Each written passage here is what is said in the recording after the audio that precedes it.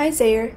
In this tutorial you will learn how to implement curved navigation bar, and we can change tabs by scrolling the screen horizontally to left or right. This channel is all about Flutter tutorials. If you are new here, subscribe and also check out the other amazing tutorials.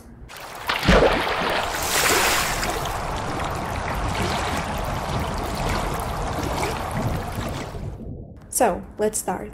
This is our initial project, which has tabs folder. These screens receive background color, and here we have a list of maps of all tabs screen. In the map, the key is a string and the value is dynamic. Value is dynamic because, as you can see, there are different types of values. Now we can create a new file to control the tabs.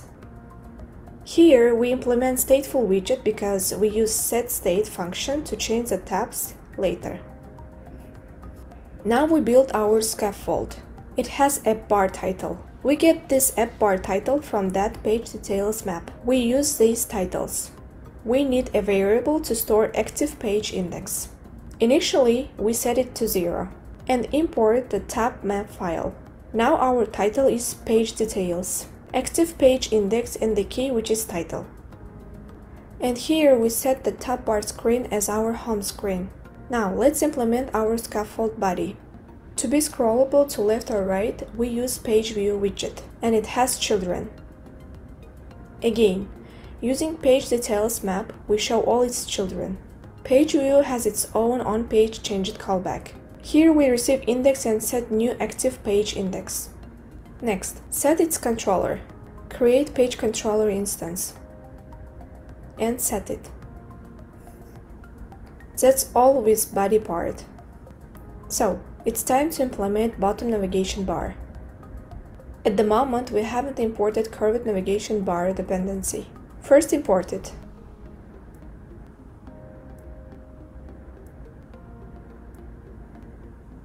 Ready.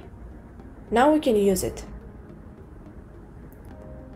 The index is again active page index, and we have 4 items. Finally, using page controller, we set on tab callback with ability to change pages whenever we change the item. Now, let's see what we have until now. So, everything's almost ready. All we have to do is to set proper colors.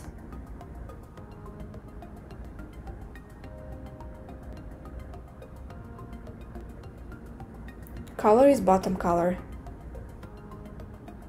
You can see here. Background color is navigation bar color.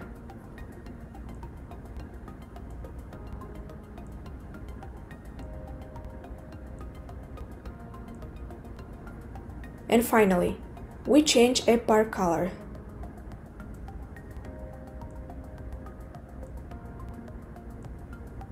Furthermore, you can change scroll direction. If you do axis.vertical, you will swipe up or down to change pages. This axis type is horizontally by default, so we don't need it. Let's change the app bar text color to black. And that's all. Don't forget to like the video. Thank you and ta-ta for now.